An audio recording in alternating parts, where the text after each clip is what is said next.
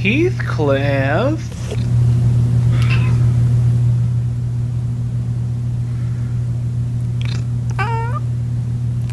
Oh, Heathcliff.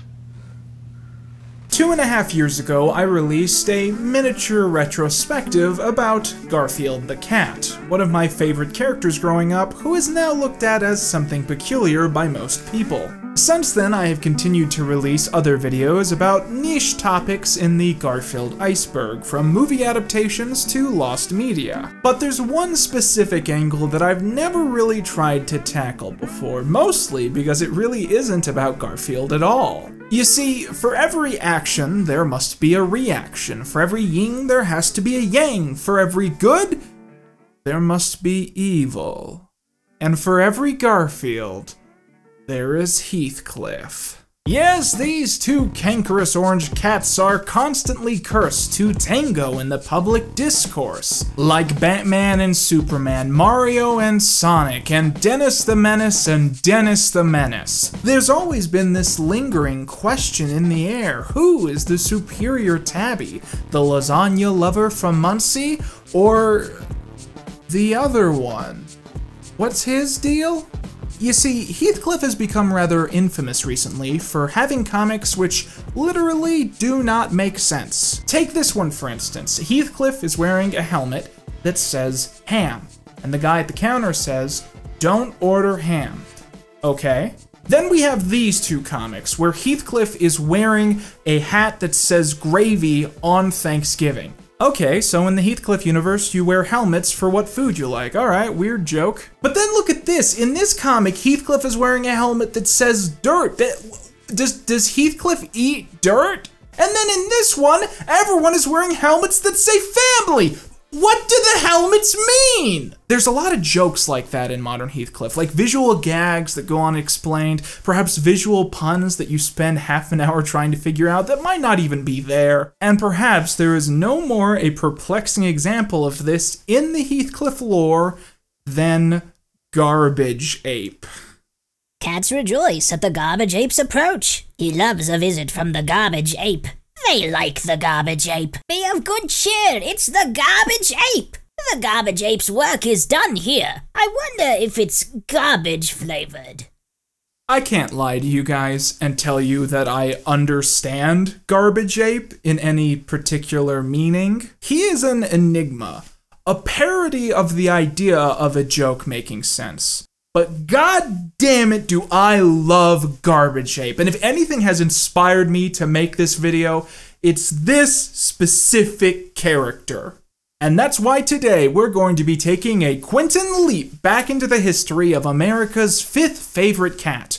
But first, I want to pose a question. Have you ever had this problem? You want to check out that new book that you've heard so much about. You really do, but you just don't have the time because the quarantine has stopped you from going out to a store and getting a new pair of reading glasses. And you would switch to audiobooks, you know you would, but you just can't find a good pair of earbuds that maintain premium quality but at nearly half of premium price. And furthermore, you're so stressed about the worry about if the CIA is secretly spying on you, and you wonder, how can I possibly keep my data secure? This video is sponsored by Raid Shadow Legends. Raid Shadow Legends is the greatest free-to-play fantasy RPG to come out in the last 45 years, and boy howdy am I excited by it. Now why do I love Raid Shadow Legends? Well boy, I just wish I had a series of pre-rendered graphics to show you why it's great.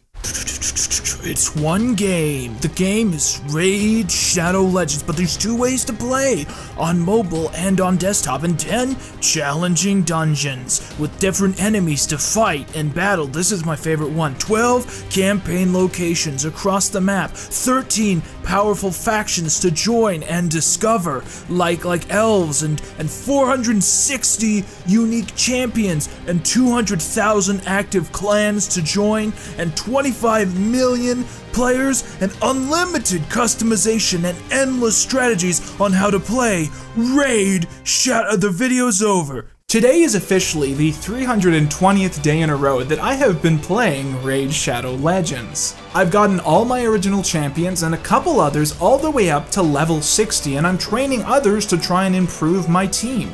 And there has never been a better time to start playing Raid because the latest patch has added in the Doom Tower.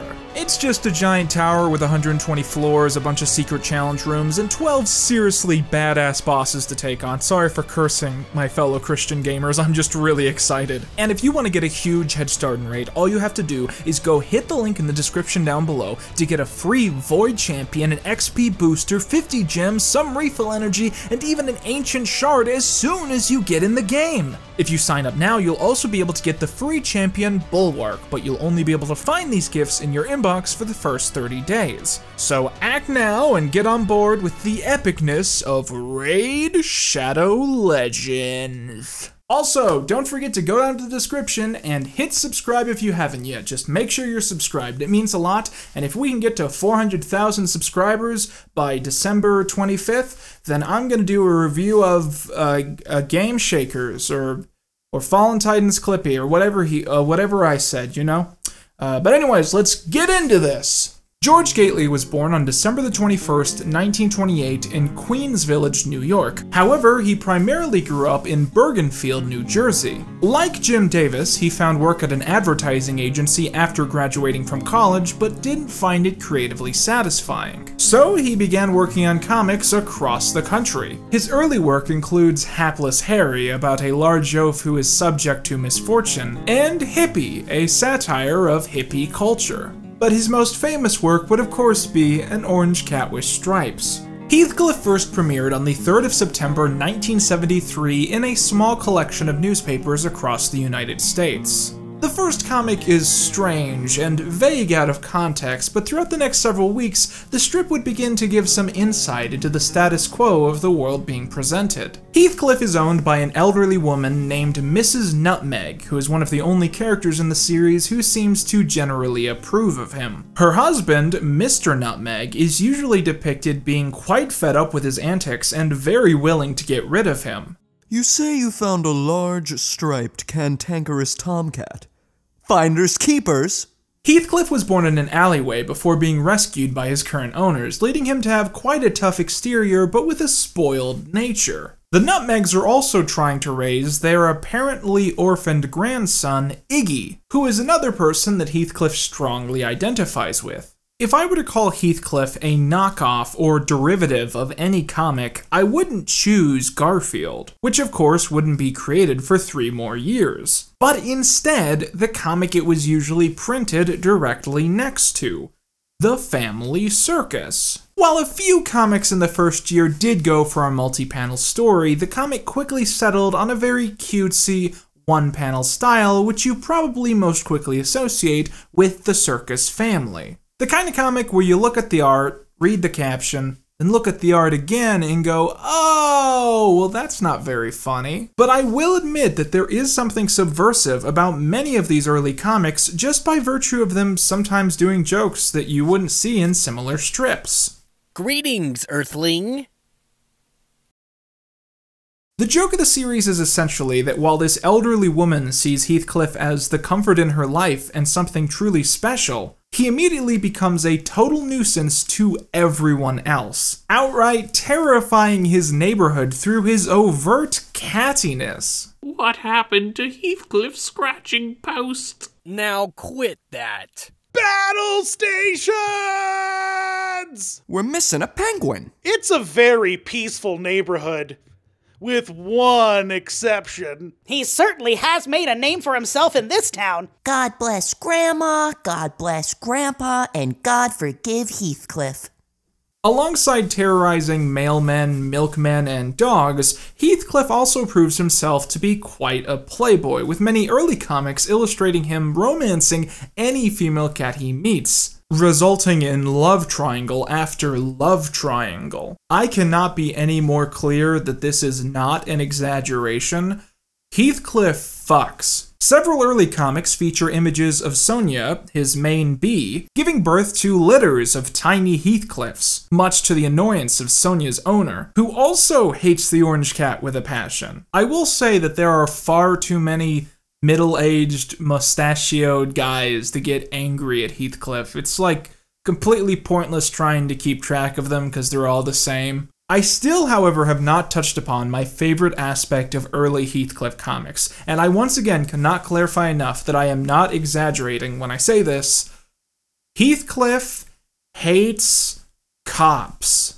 This isn't something that happens once or twice or in like a multi-week arc. It's like a consistent joke that the author keeps pulling from time and time again. Heathcliff antagonizes members of the police force. He rips up police uniforms for fun. He singles out police dogs to bully on the street. And perhaps that character trait starts to make a little more sense when you consider his extended family. You see, as we find out in 1977, Heathcliff's father is currently incarcerated, or at least he's supposed to be. The implication of most of the comics with this character is that Heathcliff's father is supposed to be in prison, and he sometimes breaks out to see Heathcliff and then ends up going back. Which can we just analyze the implication of that being true? Because it seems like Heathcliff is wanted by the police all the time in his comics, constantly being wanted for theft or harassment, and every single time they capture Heathcliff, put him in a jail cell for a few hours, hold a little mock trial, and then just bring him back to Mrs. Nutmeg. But Heathcliff's dad? No. We're gonna take this goddamn cat off the streets, we're gonna put him in a tiny striped jumpsuit, and we're gonna put him in a maximum security prison. Think about how bad his crimes against humanity must be that that's the kind of treatment he gets. Keeping in mind that it's implied in numerous comics that Heathcliff himself has committed crimes much worse than just stealing fish. Level with me, KC. I hear you guys nailed Mr. Big. Thinking of expanding your territory again? He walks slow when he's packing iron. What about this $700 in your mattress? By the late 1970s, Heathcliff was widespread enough in the newspaper industry that he started getting some other brand recognition. This is, for instance, when he first started getting a lot of merchandise. Now, I'm only bringing up Heathcliff merchandise to talk about the fact that it's really hard to find Heathcliff merchandise where he looks like Heathcliff. Look at this! Look at this! Look at this! Look, this is Heathcliff! But it was specifically in 1980 that Heathcliff made the bold transition to television with his TV show Heathcliff and Dingbat. Now I know what you're thinking. What the fuck is a dingbat? You see, back in the day, people figured that newspaper comics were not enough to adapt into a full 22-minute program, so most newspaper comic shows had like a second half that had nothing to do with the first. So in its first season, Heathcliff was packaged with Dingbat and the Creeps. Then the show became Heathcliff and Marmaduke. You get the idea. To celebrate, let's all have chocolate crepe pie! Ah! Chocolate crepe pie! Oh no! You creeps! I told you never to show me food! I think I made a blue. Now, the most significant change that happened during the adaptation of Heathcliff from a comic strip to a TV show is that the titular character gained a voice, and specifically was voiced by legendary actor Mel Blanc. You were observed robbing the fish market. But I've been home all day.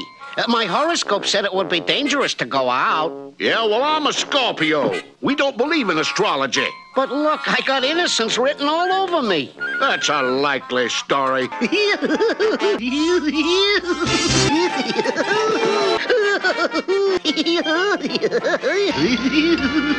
Boy, they sure don't make the jails like they used to. I've seen a lot of people say that Heathcliff was Mel Blanc's last original voice role, which means it was the last voice he developed. He never played a character that he hadn't played before after that. This seems like it's probably definitely not true, because with a voice actor that prolific, you'd figure their last original voice would be like Smurf number 12, you know what I mean?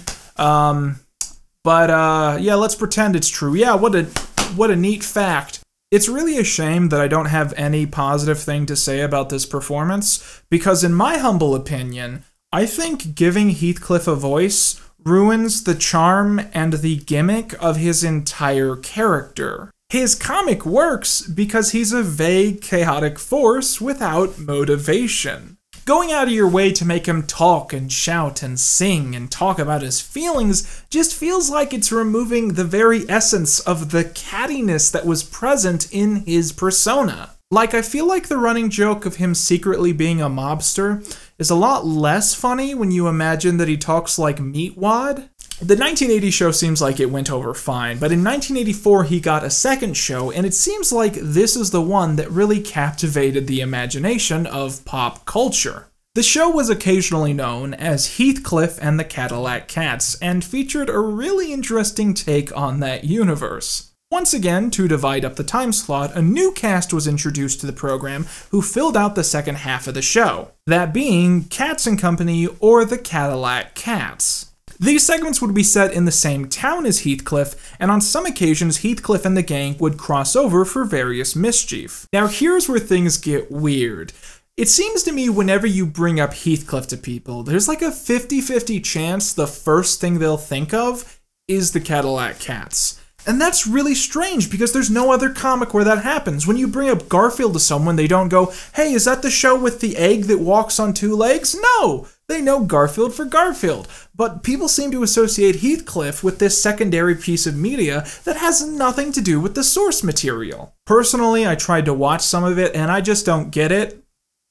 Maybe because I'm not a furry. I just don't get the clash in art style. I think it's really ugly. Like, some of the characters are like real cats. They're short and fat and chibi, and they look like animals. And then some of the cats in the show are 6 feet tall and they have muscles and pants. It just looks bad to me. Around this time, there was also a Marvel Comics adaptation that went on for a strangely high amount of issues, which stuck to the pre-existing canon of the comics and not the TV shows.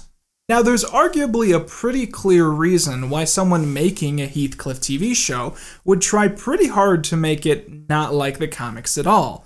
And that's because there's one phenomenally obvious side of Heathcliff history which we haven't touched upon yet. And that is that in January 1976, in a bug-failed fueled stupor, Jim Davis first drew and then immediately premiered Garfield the Cat. Now, I imagine it's not hard to tell that from the beginning, these two characters didn't initially have a lot in common. Heathcliff was mute, Garfield talked to the audience. Heathcliff was orange with black stripes, and Garfield was stripeless in a black and white comic. Garfield had a fleshed out human cast who defined most of the early comics, and Heathcliff had a revolving door cast of humans so forgettable that I didn't even know there were humans in the comic until I started reading them. But within just a few years, everything changed. Suddenly, Heathcliff was talking, and Garfield was orange with black stripes. And while they both started out walking on all fours, they both then evolved to be exclusively bipedal. And you can very easily argue that Garfield either subconsciously or on purpose took inherent inspiration from Heathcliff. However, you can make the exact same argument in reverse. Here's my key piece of evidence for this. These are a series of books that were printed throughout the 1970s that featured Heathcliff comics. So you can see that they're all the same, they have a distinct style, they feature the Heathcliff stories, but they look like regular books. You can just put them on your shelf. But then, in 1980, the first Garfield book came out, and it looked like this. This was a design that Jim Davis came up with so he could print his comics as they were intended to be seen, from left to right. And these specific books were what made Garfield a household name, because they were much better designed than other similar books, they were very flashy, and most importantly, they made great gifts for kids. And 1 year later, Heathcliff began printing his books like this. Now, don't these just look like Garfield books? I mean, literally the whole joke of this book is that it's bragging about the fact that Heathcliff is technically more popular than Garfield. But you can understand why they would want to do this, because despite the fact that it made him second fiddle, Garfield most likely made Heathcliff a lot easier to sell, both to children and investors in shady boardroom meetings. And that's probably the reason he got a second show all of a sudden, and it's also probably the reason the second show is so weird and has nothing to do with the source material, because they were trying to make it less like Garfield, despite marketing it to be similar to Garfield. Does that make sense? I'm blowing steam, I often do. But throughout all of this, amazingly, from what I can tell, the Heathcliff comic just kept going along, and it didn't change at all.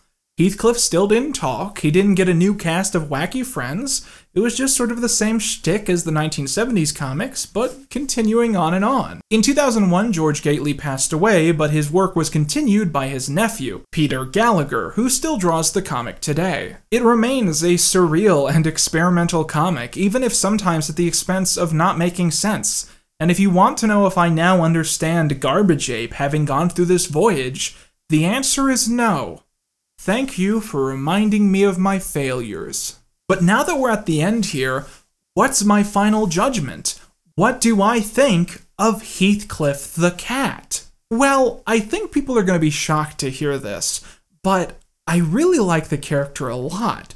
In fact, I've been studying the world and the character so long and thinking about all the nuanced details, all the moving parts, and I'm really in love. I mean, just all the details like his father being incarcerated and his owner not being fond of him.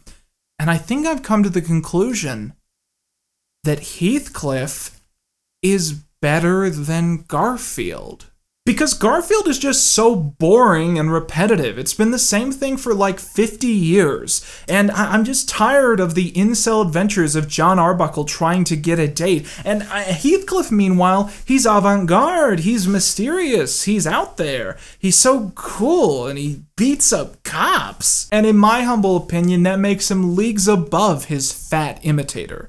With that, I've been Quinton Reviews, and that's all you be.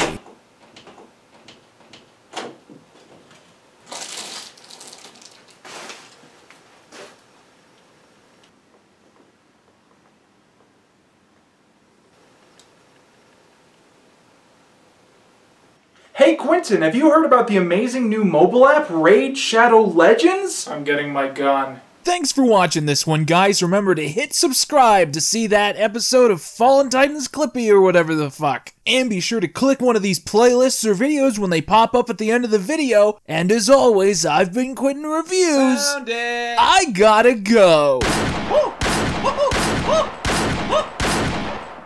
Stand still, goddammit!